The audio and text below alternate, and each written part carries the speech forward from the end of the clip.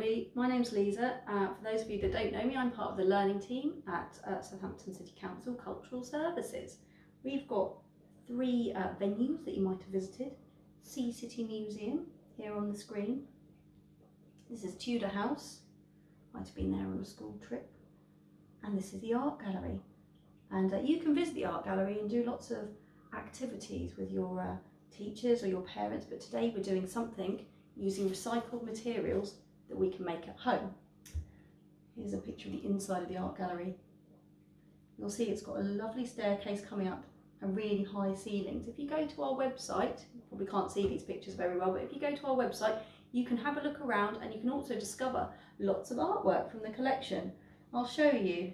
Here's our website, and it's where is it? Here we are, www.southamptoncityartgallery.com, and you can go on these tabs along the top and find one that says collection. If you click on that, it will bring up lots of different boxes, and when you go on into them, it shows you even more artwork. Now today, out of our recycled materials, we're going to be making a monster. So I was having a look around the artworks to see what I could find. Now, you're not going to be able to see these pictures very well because obviously we're looking at them on my computer.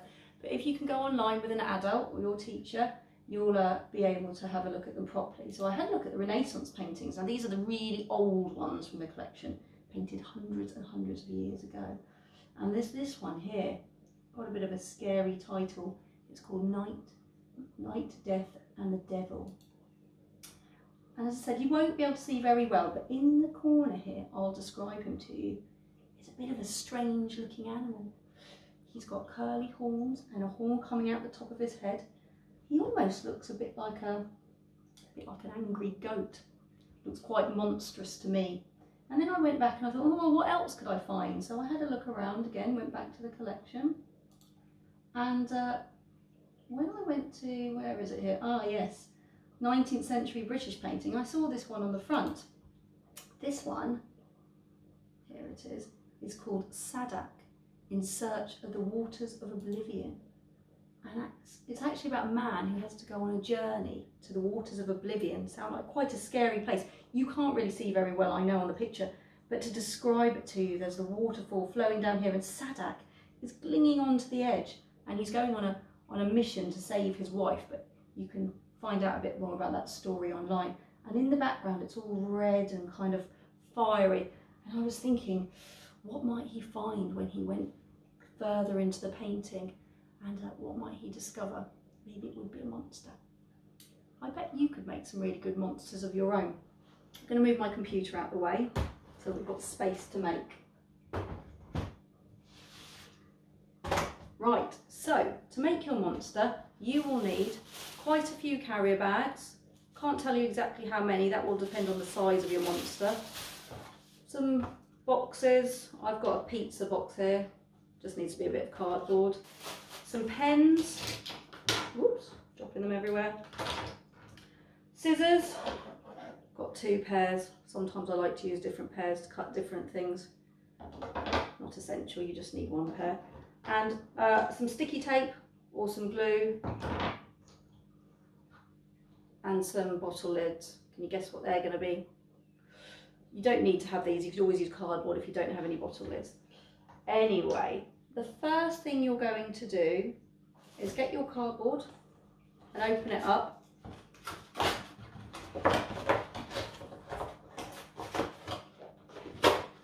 Then when you've opened it up flat, you're going to use the scissors, oh, lost my carrier bag, to cut a shape out of it. This is the one I made earlier, but I'll show you. You might have to get an adult to help you draw it. So you can see it's pretty much this kind of shape. And these are going to be the feet of your monster. This is going to be his body, and this is the bit that you're going to stick his eyes onto. Now I've already cut mine out. It's about 9 inches from top to bottom. Maybe you could find a ruler. Doesn't have to be exact at all. Could be shorter, could be bigger. If it's smaller, you're going to need less carrier bags. If it's bigger, you're going to need more carrier bags.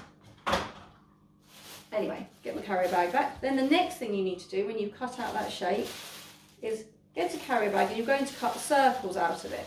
I found the quickest way to do this was to fold my carrier bag over and over, and then fold it over and over again, and I squeezed all the air out of it so it's flat, like that. And I got some scissors. This is where you might need to experiment with scissors, because some scissors are better for doing this than others. And I hold it together, and I'm going to cut. Lucky choice on the scissors there, these ones are working quite well. I'm going to cut a circle shape out of it. Oops. Like that. And then when I've done that, I'm going to fold the circle shape over. And I'm using other scissors now, you cut a slit. There we go, can you see? Neat, neat. Slit in the middle of the carrier bags, and then open them back up. And then when I do this, I should end up with lots and lots of, some of them might be a bit doolally, but generally you'll end up with quite a lot of circles. And then what you need to do is, with your monster, pinch the top bit together. So I've pinched the V together and slide them onto the top. And the bit that's going to be his feet should keep them from falling off the bottom. Does that make sense? And you go on and on and on and on and on and on, putting all the carrier bag onto your monster's body until it's totally filled up. Luckily for you, I thought you wouldn't want to watch me doing that, so we did one earlier. And you can see here, I've not just used normal carrier bags, I used some bread wrapper as well. It doesn't really matter what it is. When you've done that and you've filled up your whole monster body, you get to colour him in. Which colour shall I use? I'm going to use, what shall I use today? Red. I'm not going to colour mine in really neatly, just going to scribble mine in so you can see. Colouring in the bit that's going to be his feet.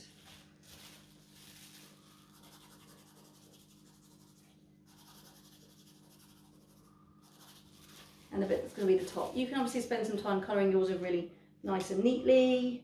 You might want to put scales on it, or stripes, spots.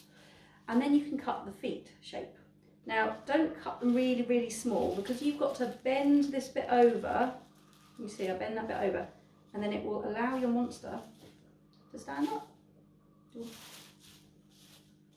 we go. So now I'm going to cut the feet shape, and I don't want to cut them teeny tiny, because if I do that, what's going to happen? It's going to topple over. So I'm just going to cut one, cut another. And then I'm going to give them some toes, or I might give them some claws actually.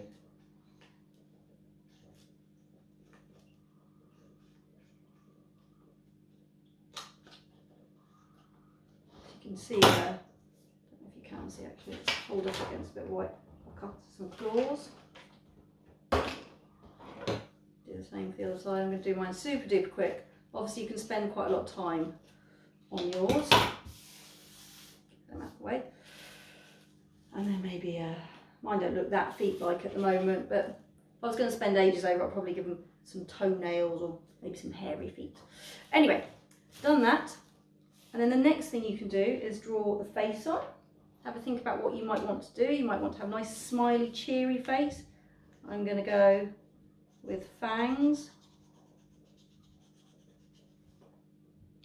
That's a disappointing black pen. I'll go over it with another one.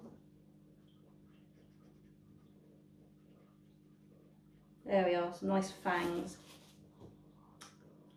And then you can put that to one side, and we're going to make the eyes. So to make the eyes, if you haven't got lids, you could just use a bit of card. You could just draw the eyes on there if you wanted to, couldn't you? But I do have lids. So I am going to cut out a couple of circles.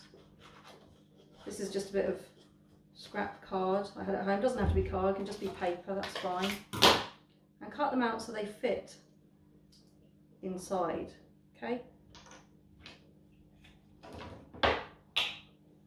Actually, what I should say is I find it easier to colour them in before sticking them inside the bottle top. So I'll do my two so you can see. And again, at this point, it's your chance to give your monster a bit of personality, a bit of character. Is it a monster that is waiting to give someone a bit of a boo? Or is it a nice friendly monster that you might share a cup of tea with? You can decide, it's up to you.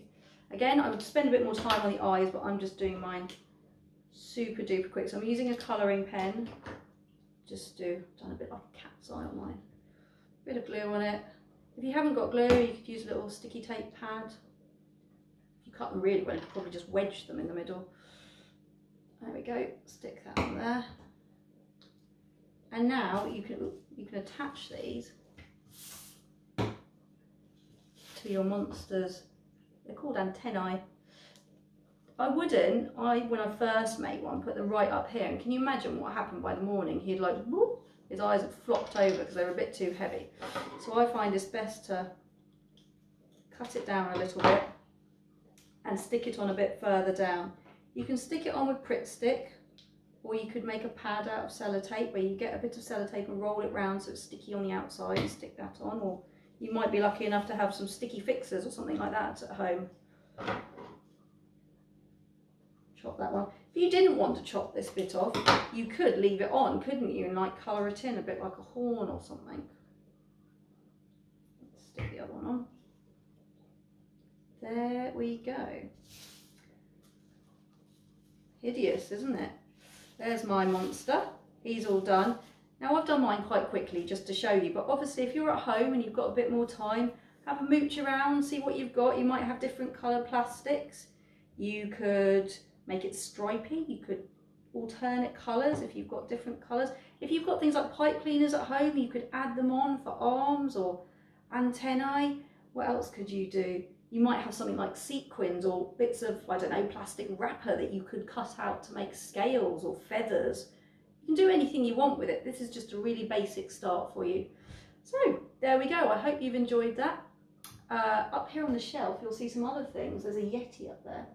If you go on the Art Gallery website, you'll find that we've got a page called Online Resources, and there'll be some different links to other videos for making, and more will carry on appearing over time. So I hope you've had a nice time, as I said, and see you again soon. Bye.